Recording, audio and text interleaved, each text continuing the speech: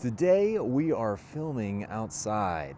Yes, I just wanted to go touch some grass after the CES announcements, guys. I don't know about you, but I've been glued to my phone and it's not been good, okay? So the 5090, like I said it's a bargain. I really do think the 5090 is a bargain, guys, and let me tell you why.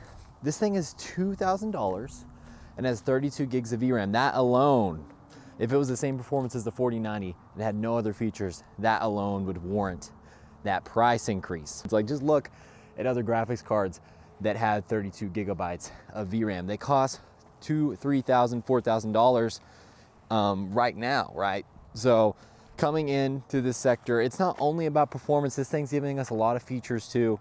I saw on Digital Foundry, I mean, look, and I know it's the DLSS Kool-Aid, okay? I'm not like saying fake frames are key, right? I'm just saying you got to hand it to them, you know, literally 10 times, almost 10 times. It's like 9 times something, but almost 10 times the FPS in Cyberpunk with DLSS 4. Kind of crazy, guys, kind of crazy. And when you're already on the level of performance as a 5090, to 10x that is insane, boys. That is insane. Pretty good value card, guys. I mean, 32 gigs of VRAM. What else do I have to say? Sure, it's $2,000. It's not made for gamers. I'm gonna say that it's again. The 5090 is not made for gamers, dude. Like, I don't know how much times I have to say this, but keep on seeing people in the comments like, wow, it's such a bad value. 5080 is the card for gamers, guys. And, you know, sure, it's $1,000 for 16 gigs, but the features you're getting on this thing, you're getting 4 media encoders, 2 decode, and 2 encode. That's really good, I gotta say. It's not like it's crazy, like blowing me away or anything. It's just like Nvidia had every right, like they could have totally just been so greedy with this launch, but they didn't. You know, they didn't, and that's pretty nice. Like, I don't know what to say. Oh no, the dogs are coming after me. What the heck, bro? Woo! The dogs, oh my gosh, he's gonna chop me off. Okay, so we are going to switch. I'm gonna run across this street from these dogs in slow motion for you guys. So let's get on it.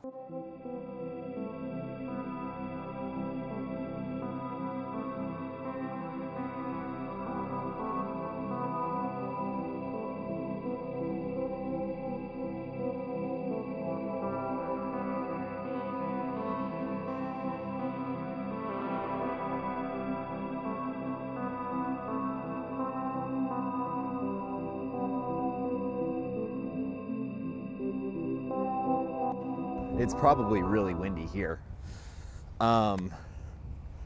We are at the park. I can go touch some grass. It's dead. Oh yeah, backlit, just how we like it. Woo! And it feels good to be outside. It's crazy because last week, you know, I was telling you guys it's just beautiful here in Texas. You know, 65 degrees, you know, sunny. And now, I mean, it's still sunny, but it's freaking cold. It's like 20 degrees and I'm just walking out here, just doing it for you guys so you get a different taste of Silicon Steak, you know, a slice of life. Me just walking around talking about graphics cards out in nature. Kind of crazy. 5090, guys, it's a bargain. It's a bargain, okay? Nvidia, Jensen's losing his leather jacket money, giving us that 59 for $2,000. I mean, you should see what cameras cost, bro.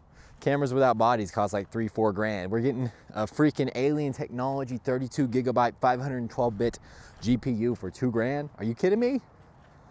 That's a good deal, bro. I mean, I'm less, you know, 5080. It's not like I'm saying that's amazing or anything, but it's half of the 4090 and it's half the price. So it doesn't feel like we're getting ripped off with it, you know. Sure, 16 gigabytes is a little long in the tooth for that price, but you're getting the features, man. The features add up. These Nvidia features are starting to really matter, bro. Game devs are crutching on these things, and without them, like Intel and Nvidia, or Intel and AMD, particularly AMD, because Intel has AI-based upscalers.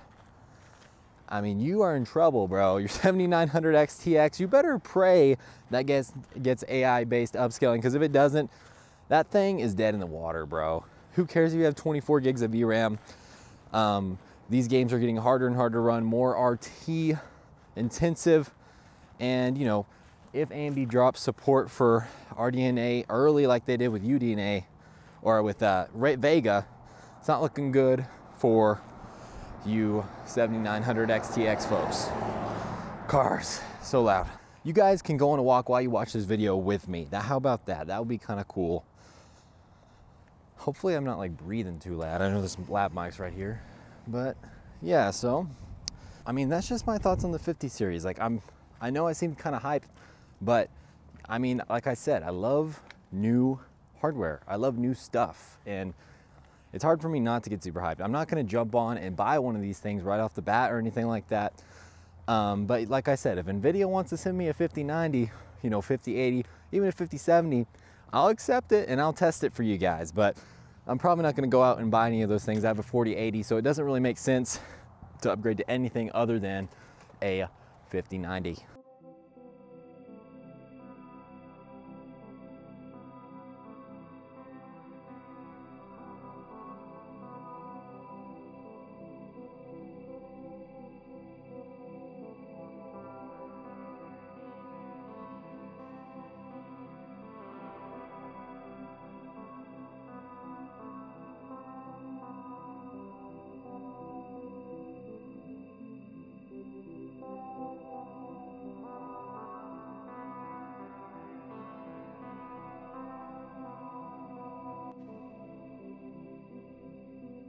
How does it look here? I can't even tell.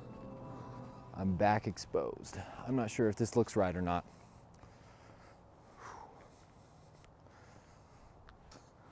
Yeah, but I mean, AMD's really gonna have to pull something out, man. They are going to have to wow us with the 9070 XT. I mean, give us something good, you know?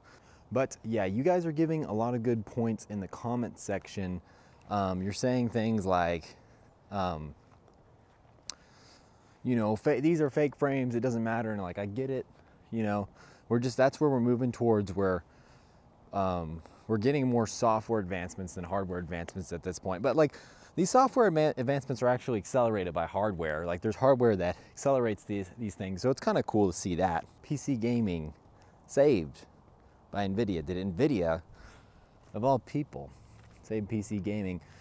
That is a good question, and I would say no. I think Nvidia is the people who kind of created PC gaming, and it'll probably die by their hand, actually. So they have the power to kill it because they created it, and that really hasn't changed. So if they wanted to, they could have killed PC gaming with this generation, but I think they wanted a little bit of you know, support just in case this AI bubble pops this generation. So they gave gamers a good deal. They're gonna get a lot of revenue from gamers this time around, I guess, like they always do.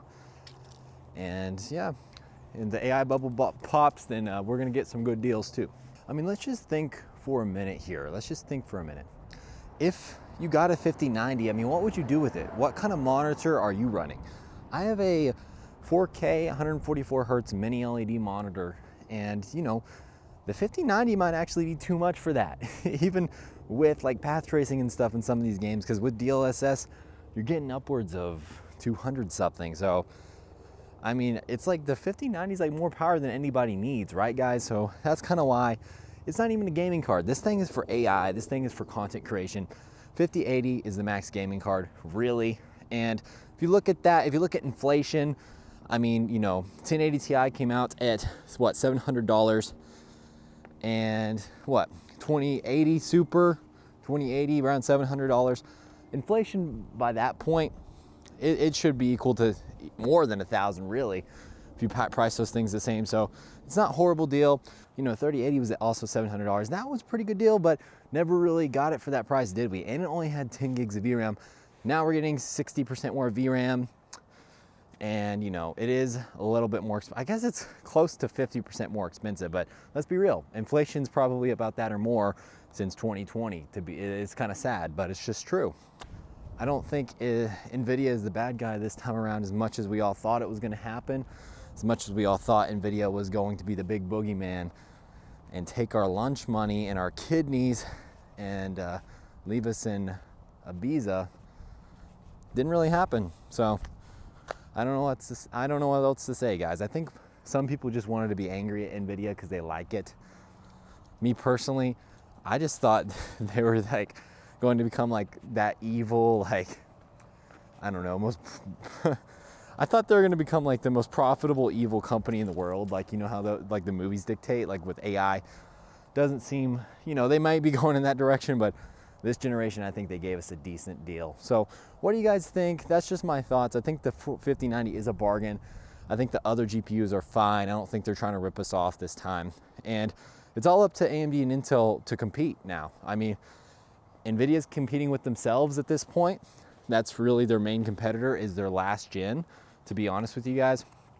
And it's up to AMD and Intel to come out with competitive products, and Intel's got $250 on lock, just up to AMD, get something around $400.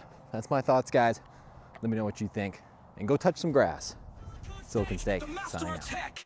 Every review, every spec, he's on deck. From GPUs to CPUs, he knows it all. No question too big, no detail too small. He's got the knowledge, he's got the skill. When he drops his take, the haters stand still. Fanboys can cry, but they can't deny. Silicon's